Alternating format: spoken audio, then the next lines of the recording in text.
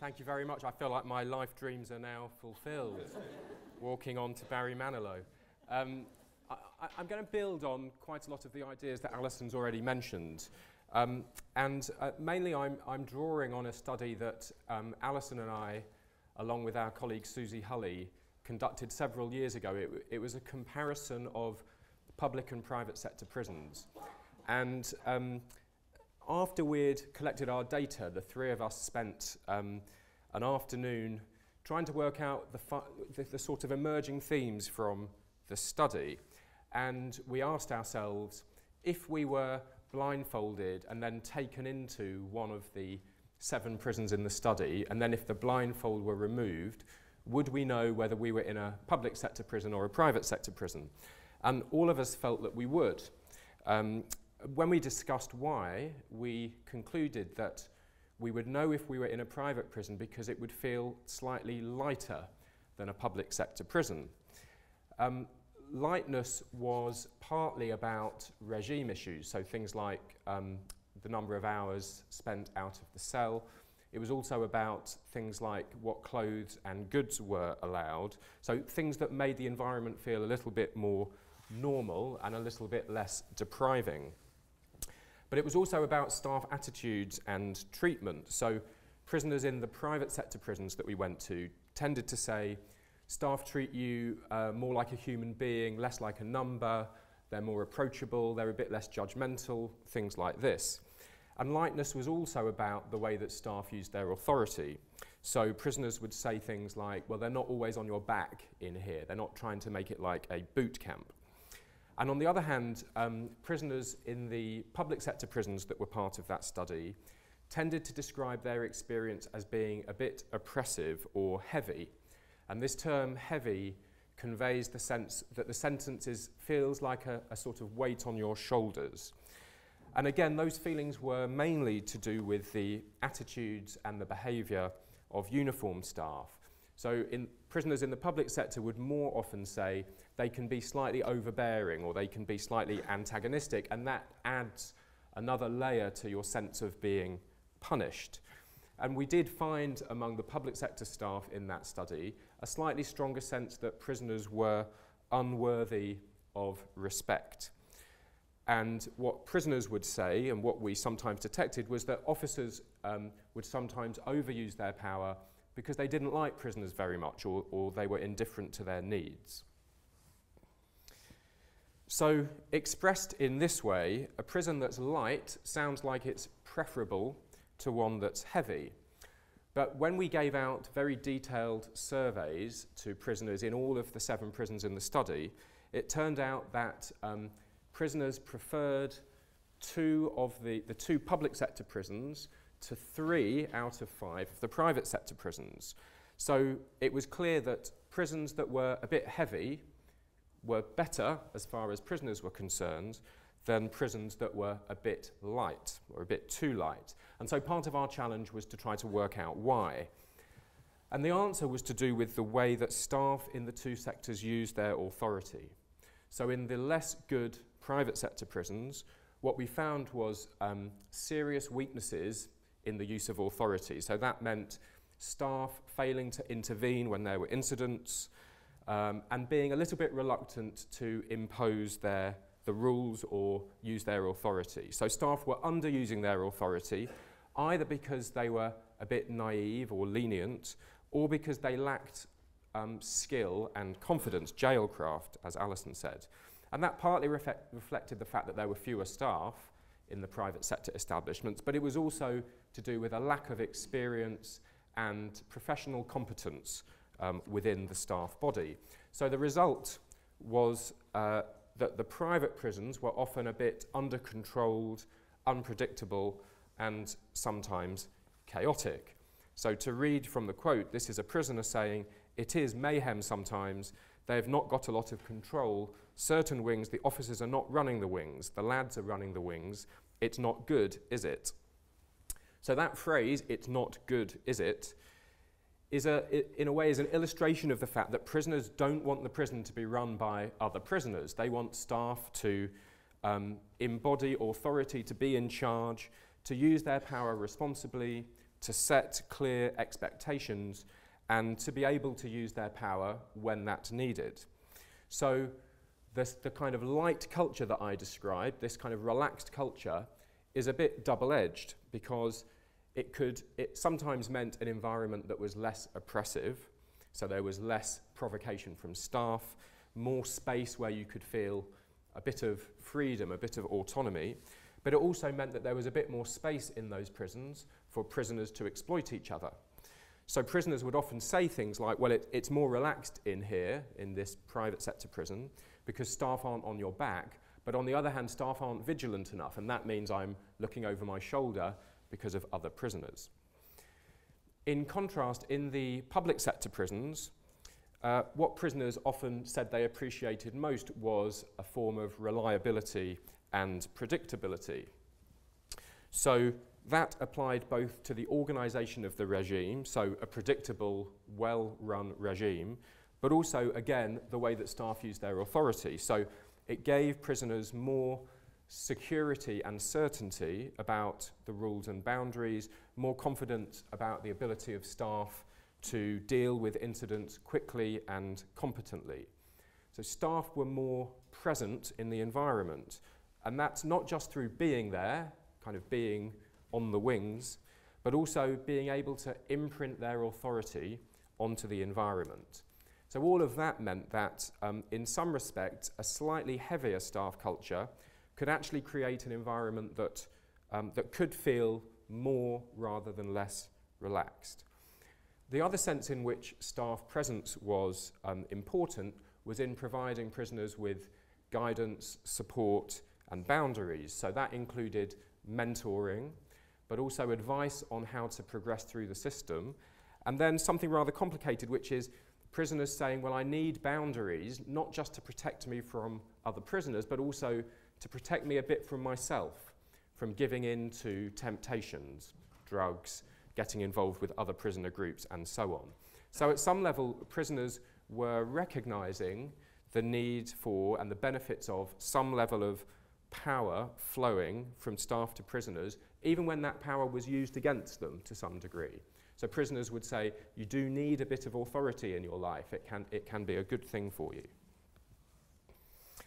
So our conclusion was that lightness, as well as heaviness, could be undesirable, and that in thinking through which forms of lightness and heaviness were preferable or more legitimate, we needed to combine these ideas of heaviness and lightness with this, which is a different axis, absence and presence. And what we mean here when we talk about absence and presence is partly about the availability and visibility of staff, particularly uniformed staff. It's also about the depth and quality of their engagement with prisoners, their willingness and ability to supervise and police prisoner activity, and their competence in using authority. And we've come to think of many of these qualities of presence as being something like professionalism. So we would argue that professionalism is an under-recognised, under-appreciated strength, an important dimension of prison officer work. So the combination of heavy light and absent present gives us this diagram. And obviously we know that there's a great deal of variation within the two sectors, but at the time that we did the study, we felt fairly confident that the public sector prisons were typically heavy present and the private sector prisons were typically light absent. So in the light absent prisons, prisoners appreciated that staff were polite to them, but said, that's less important to me than feeling safe, having my needs met, making sure my questions are answered, and so on. So private sector staff were often described as nice, but less effective than public sector staff. So public sector staff were sometimes less benign in their attitudes, but more knowledgeable and better able to run a regime. In both sectors, the corners of the quadrants were the least good places to be, as it were. In the private sector, the culture at its worst was what we would call naive permissive, and that created an environment that was unpredictable and insecure. In the public sector, the culture at its extreme could be traditional, cynical, a bit Mr. Mackay, to use the porridge language that we heard earlier. And so the environment could feel a bit grey and oppressive. But the fact that this was a public-private study is a little bit of a distraction for two reasons. The first is that this diagram has helped us think a great deal about the different ways in which power can be used within prisons. We would argue that the heavy absent quadrant is the least legitimate because prisons that fit into that quadrant are oppressive and insecure at the same time. So power is used only in its negative forms. So prisoners are subjected to heavy forms of power, but they don't get the protection, support or guidance from staff that I mentioned earlier.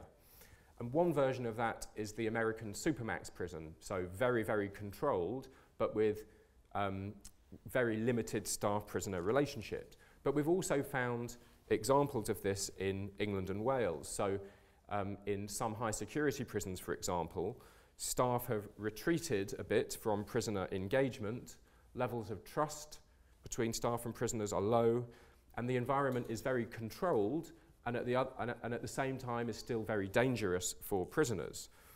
In contrast, the quadrant on the bottom right, light present, is the most legitimate place to be.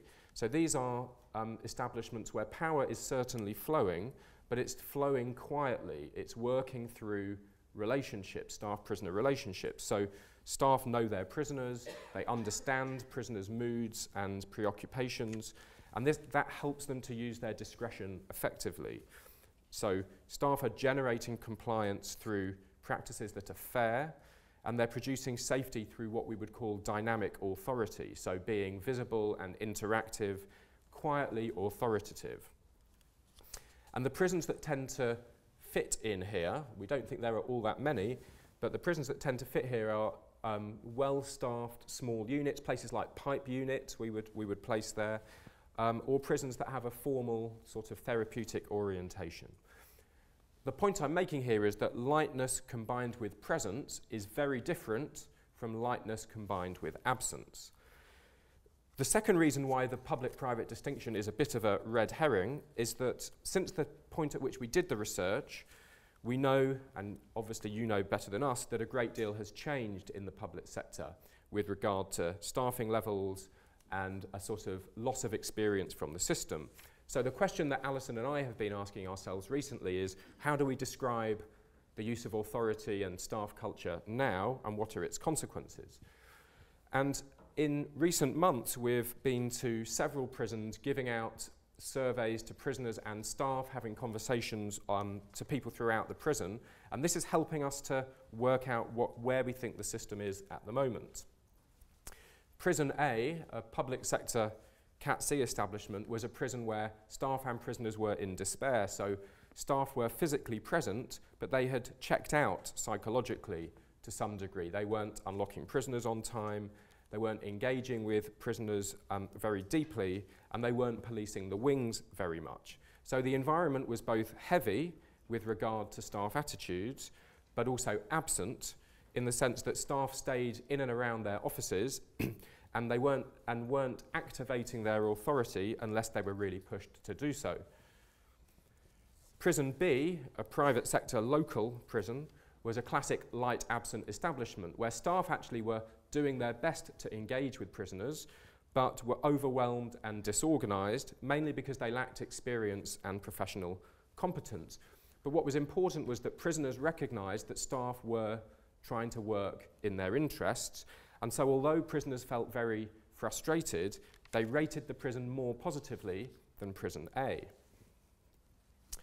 Prison C, a public sector local, was the best performing prison of all three of them. It had some problems. It had a rather traditional staff culture, so it was heavy rather than light, but it had retained quite a lot of motivated professional staff, experienced staff, so it had quite a lot of what we would call presence. So a predictable, reasonably safe regime for prisoners, and that was experienced by prisoners as a form of respect. We think that Prison A might be just as representative as Prison C, so that in some prisons a threshold seems to have been breached so that uniformed staff have retreated a lot, stopped using their professional competence productively. So being present in person, but absent in practice. And what I mean by that is mainly firefighting, but not actively engaging in some of the core tasks of the job. And I want to finish just by talking about some of the consequences of these changes. We observed these particularly in prisons A and B, but to some extent in prison C too. First of all, prisoners are describing to us what happens when they're placed in particular kinds of environments. So when the regime is chaotic, unpredictable, and unresponsive, they say they lose their motivation to engage. If staff become disengaged, then prisoners say that they need to act in more drastic ways in order to be noticed. So this is a prisoner saying, at the bottom, saying, the rules are clear on paper but not in practice. You do what you're told, follow the rules, and you don't get anywhere. You see others swear, kick off, and then get enhanced or moved on. You don't know what to do. It makes me not want to comply. The second effect is that we're seeing a greater degree of power sharing between staff and prisoners. But we're seeing very different forms of it, so that in prison C, authority was being carefully delegated to some prisoners to free staff up to engage in other tasks. In prison A, power was handed to selective prisoners in a much more informal and risky way. So powerful prisoners were being used to police the wings and sort out trouble. In prison B, prisoners had just sort of taken power from staff because they wanted to deal with the chaos that they saw around them. So these things have very different consequences. So prison C, where things had been done carefully and deliberately, 12% of prisoners agreed with the statement, this prison is run by prisoners rather than staff. In prisons A and B, 50% of prisoners were agreeing with that statement. This prison is run by prisoners rather than staff. Finally, the final consequence is that the experience that prisoners have depends much more on where they sit in the hierarchy. So what we're finding is that a very significant degree of difference between what the sentence is like for you if you're a slightly more vocal prisoner, someone that staff are delegating authority to, whereas if you're someone that's much less vocal and perhaps rather vulnerable, you're concerned about leaving your cell. This just illustrates, again, some of the differences that we're finding in our survey, with much higher levels of agreement for the statements, in this prison things only happen for you if your face fits, and in this prison there's a real pecking order between prisoners. And you'll see the difference there between prisons A and B and C and D. Prison D we added in because we think it's a light present prison. So overall, we think there's been a bit of a shift towards the absent side of the diagram, and that's something that concerns us. The point that I'm making with these figures is that these shifts have real consequences for prisoners in terms of things like safety, fairness, and hope for the future. We know, of course, that they have consequences for you too. What I want to finish by saying is that what this hopefully emphasizes is that the power that you have and the way in which you use it really matters for prisoners and can make all the difference to them. Thank you very much.